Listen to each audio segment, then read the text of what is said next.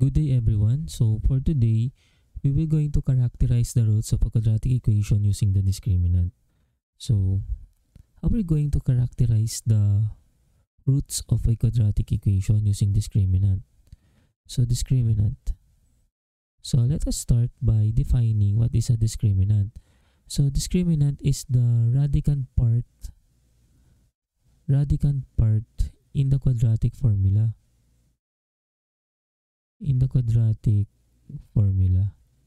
So if we have a quadratic formula, say x is equals to negative b plus minus square root of b squared minus 4ac over 2a. So the discriminant part here is the radicand part. So the b squared minus 4ac. Okay, so this will become your discriminant. Okay, so let us denote the discriminant by d, capital D. Okay, so now how are we going to use this discriminant to characterize the roots of the equation? So let's say we have a standard form of the quadratic equation ax squared plus bx plus c is equals to 0, where a, b, and c are real numbers and a must not be equal to 0. Okay, so we just need to use the discriminant to characterize the roots. So how? So let us using discriminant.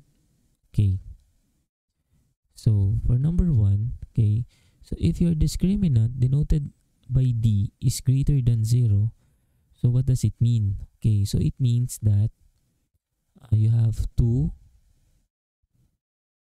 real and unequal solutions. Okay, so two real and unequal solutions. So let's talk about real, no? So what is a real number? So real number can be classified into two. So it could be a rational number or an irrational number. Okay,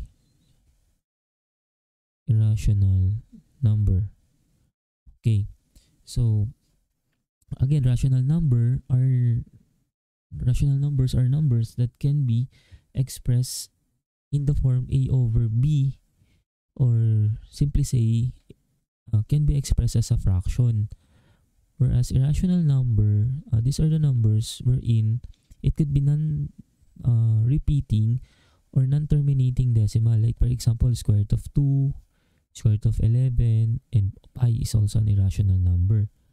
Okay, so another key takeaway here is if your d, okay, so another, just write it down here.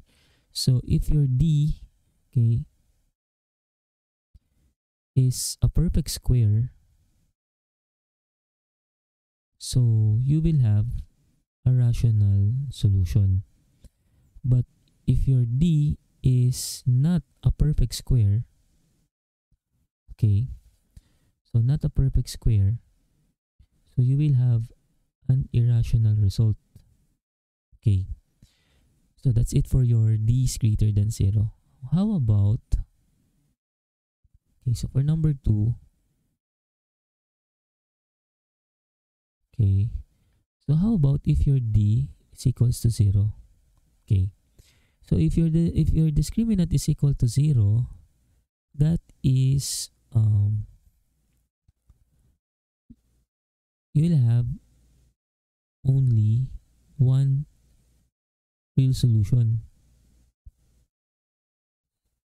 One real and, okay, so let's add real and equal solution.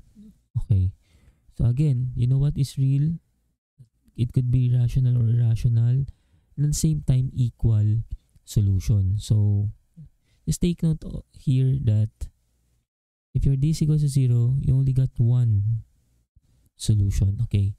Then the next one is, what if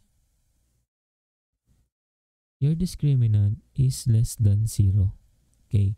So if your discriminant is less than 0, so it means that, okay, so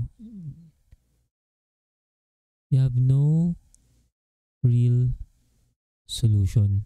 Why no real solution? Because if your discriminant is less than 0, it will become an imaginary number.